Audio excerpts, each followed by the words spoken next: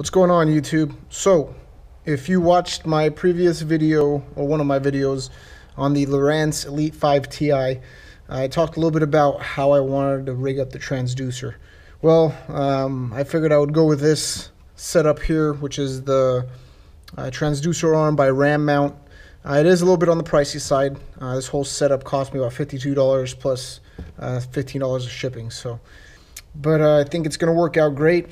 One thing, I'll be able to actually lift the transducer out of the water and store it in case I hit shallow water or some trees or whatever the case is. So now I did go ahead and already assemble everything. There's nothing really to it. I'll kind of go over a little bit, but I'll link a video in the description below by Ram that actually show you how to put everything together. So this is pretty much all it is. It's a rigid aluminum flexible bar in here, and it's got this piece that attaches to some of the different transducers out there on the market right now. On top of here you have your 1-inch ram ball or ram socket that you can attach to a 1-inch ram ball or yak attack.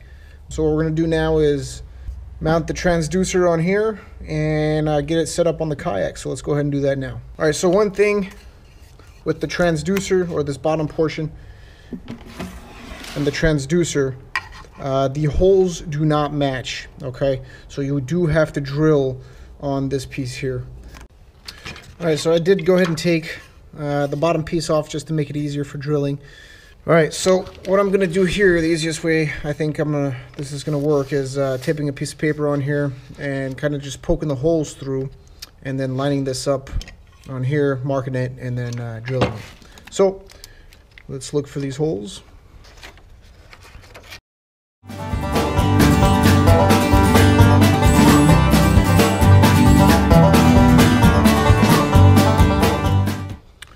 All right, so got a couple of holes in here. I kind of misjudged there, but so we got our full holes, and so what we're gonna do now is take off the piece of paper and attach it to our ram mount here and go ahead and drill our holes.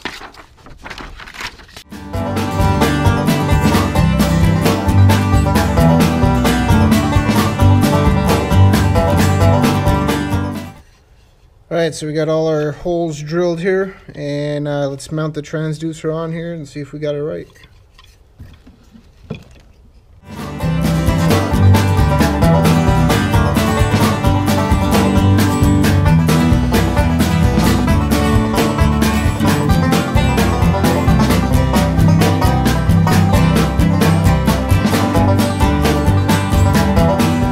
Okay, so that portion's done. Make sure we put that back together. There we have it, all mounted up. So let's get it on the kayak.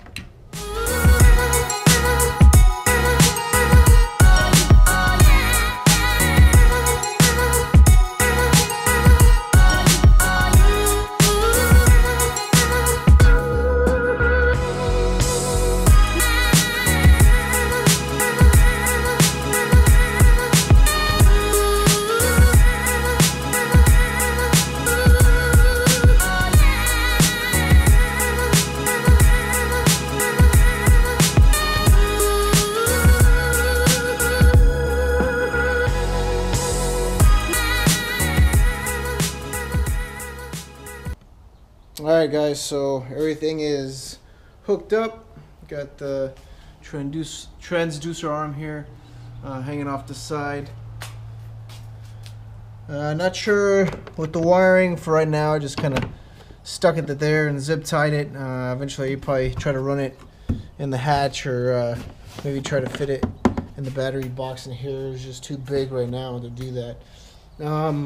I decided to go with the unit in the middle for right now to save some space along this gear track. If I do want to switch it to the side, I mean, it's pretty simple. I got the mount right here, so it'll be pretty easy to switch over. But right now, transducer. Pretty happy with it. I kind of try to keep it as close to the boat as possible. But that's this install. If I want to lift this up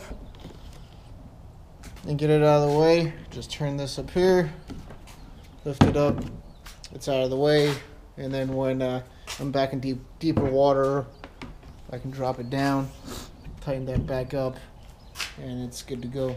So alright guys, so that's pretty much it. Thanks for watching. Subscribe, comment below, and tight lines, and I'll catch you guys next time.